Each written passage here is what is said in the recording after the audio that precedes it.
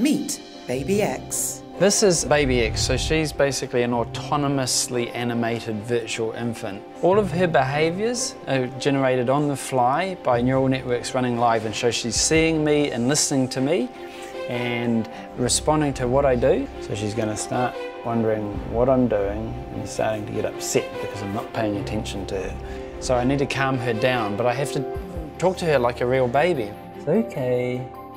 Hey. BabyX is driven by a virtual nervous system.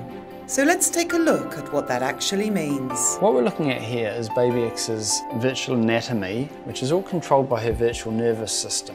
So that's controlling everything that she's looking at, all of her expressions. It's even controlling her breathing rate and her heartbeat. We can make it more transparent and we can zoom out and see the whole model.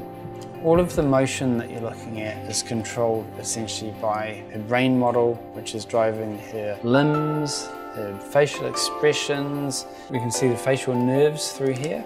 Let's take another level deeper and you can see her virtual brain model here. You see the brainstem, which is basically responding to all kinds of sensory input, and it's affecting the attention of the model.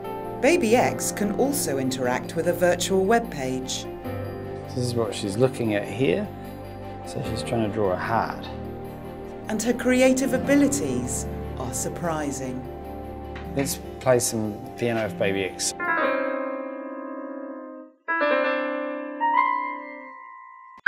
Now I can interact with her too.